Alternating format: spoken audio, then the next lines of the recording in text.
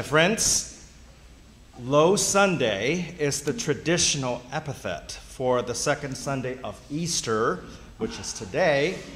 It is called low simply because generally church attendance is in sharp contrast to last week with a church filled to the brim on Easter. How humorous. But over time, we Episcopalians have come to grips with effective contemporary marketing of our churches. Low Sunday just doesn't quite do the job here if we want the church to grow and people to keep coming back. Low doesn't sound very positive. Low actually sounds like a letdown. It's anticlimactic. So now we have Thomas Sunday, the newer preferred name for this Sunday, because the gospel lesson for all 3 years of our lectionary cycle is about Thomas, St. Thomas the Apostle, that famous inquisitive disciple who demands signs to prove that Jesus is actually risen. Over the course of Christian history, St. Thomas the Apostle has been called the doubter because of his recalcitrance in assenting to the good news that Christ is risen, shared by the other disciples and holy women on their accounts. He demands the sensational, he demands the visual, the physical, the empirical. But you know, the church can be demanding on its saints sometimes, but perhaps today we need to give Thomas a break. After all, he was a faithful disciple of the Lord Jesus. And by calling Thomas a doubter, it seems that we have already passed judgment on him and cast the first stone. According to tradition and legend, after Christ's resurrection, Thomas goes as far as India to preach the gospel. He dies when a peacock hunter misses his aim. Now, that is a euphemism for his martyrdom because the peacock is a sign for a martyr. So which probably just means that we don't have the details of his martyrdom, but he became a martyr. The Martoma Church in South India stems from the apostolic tradition of St. Thomas. And nowadays, they are part of the Anglican Communion, which means they are in communion with the Episcopal Church. Now, some of you may also know that I'm a member of the Society of Ordained Scientists due to my training in microbiology before my ordained ministry. And in recent years, I have become interested in the emerging field of data science and have been taking classes for that. Data science is a rendezvous point of statistical analysis, computer science, and domain knowledge in various disciplines. Modern data science provides us with a previously untapped capability of resourcing and untapping massive and ever-growing amounts of information to predict outcomes and help guide decisions in a variety of domains, including the church. However, one potential pitfall is for the user of these analytics to confuse correlation with causality. I mean, with the advances in machine learning algorithms and artificial intelligence, we can find connections between just about any sets of data. But none of those connections directly tells us what caused these connections, what caused these correlations and interactions in the first place. For example, data science has been applied to policing. Predictive policing, or PredPol, is a data science algorithm designed to predict when and where crime is most likely going to occur, synthesizing records and patterns continuously. The idea is that police resources can then be more efficiently and adequately deployed.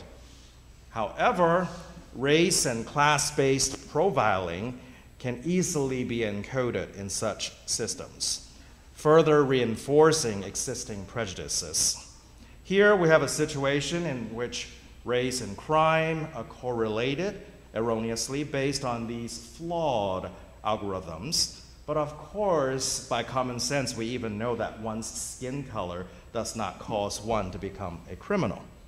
So for the technical know-how to be effective and constructive, it must be evaluated based on common sense, ethics, and justice. So now back to our gospel. I think in the case of St. Thomas, Christians have also confused correlation with causality and pronounced the cause of his seeming shortcoming too soon. We have a scenario in which some people have seen the risen Lord and they believed in the resurrection. Thomas requests more physical evidence, to be sure. For one thing, people have seen that. And from other oral accounts gathered, the author of this gospel, the evangelist of St. John's gospel, has learned sometimes that the demand for evidence is often tied to lack of faith, as we can see in various parables. He then applies this model of, okay, he's asking for evidence. It means doubt. It means lack of faith. But in fact, when we look back at the whole career and commitment of St. Thomas, lack of faith is not consistent with all that he has done. In fact, at one point, he has suggested that he and the other disciples should die together with Jesus in his suffering, talking about commitment. So while it may be true for some people that the lack of faith prompts them to demand evidence, that really doesn't apply to Thomas here. Rather, for St. Thomas, seeing is believing. In other words, that's how his theology or belief system is structured.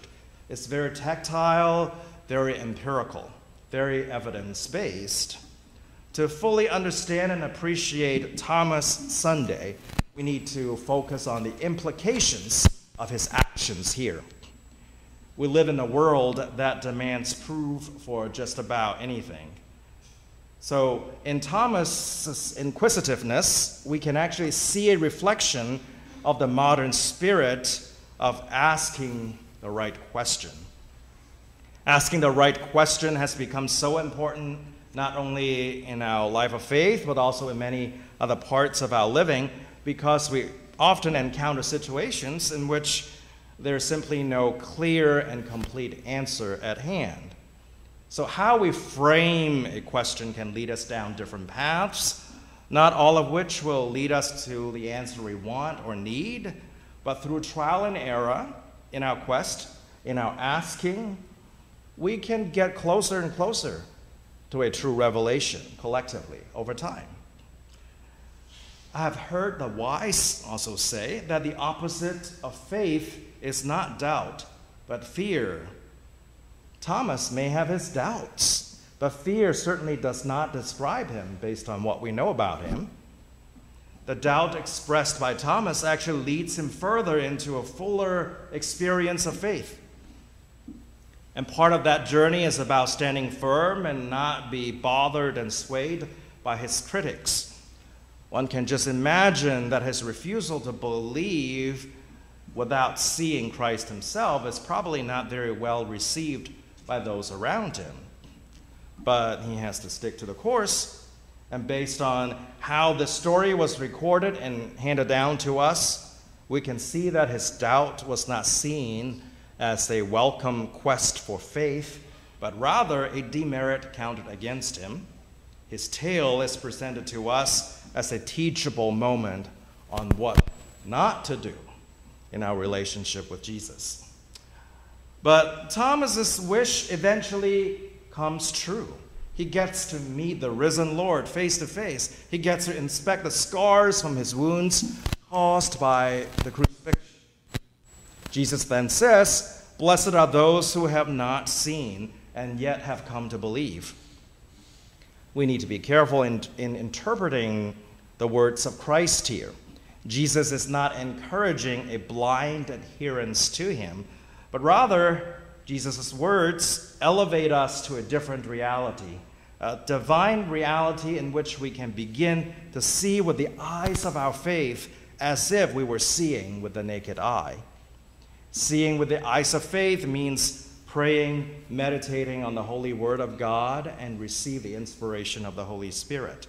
Seeing with the eyes of faith means opening our souls to the graces effected by the sacraments of the church, by our common fellowship and collective worship together. Seeing with the eyes of faith for Christians also means not confusing correlation with causality when we look at the world in which we live in. In spiritual terms, that means not rushing to judgments about others. One of the pitfalls in Christianity over time is this erroneous correlation of the Jewish people being Christ killers. On that day, the crowd was Jewish, mostly Jewish. The person being condemned was also Jewish. And yet when the story handed down to us, it was somehow it was genetic, that the same crowd, they caused the death of Christ because of the ethnicity, which isn't true. That it's a wrong correlation. Somehow it got into a part of the history of the church, unfortunately. So part of being able to see with the eyes of faith is to not rush to judgment and sense the different layers of the complex situations in which we find ourselves. So my friends, with that in mind and with the encouragement of Thomas's doubt, which turns into more faith, let us bask in the certainty of God's love and let God unravel our intricate paths to salvation in tranquility. I'd like to conclude with a prayer from the Easter Vigil. I know not many of us were able to come to that, but it's a very timely prayer for our reflection on this Sunday. So let us pray. O God of unchangeable power and eternal light, look favorably on your whole church, that wonderful and sacred mystery.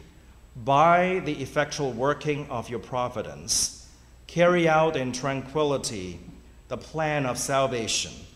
Let the whole world see and know that things which were cast down are being raised up, and things which had grown old are being made new, and that all things are being brought to their perfection by him through whom all things were made, your Son, Jesus Christ, our Lord.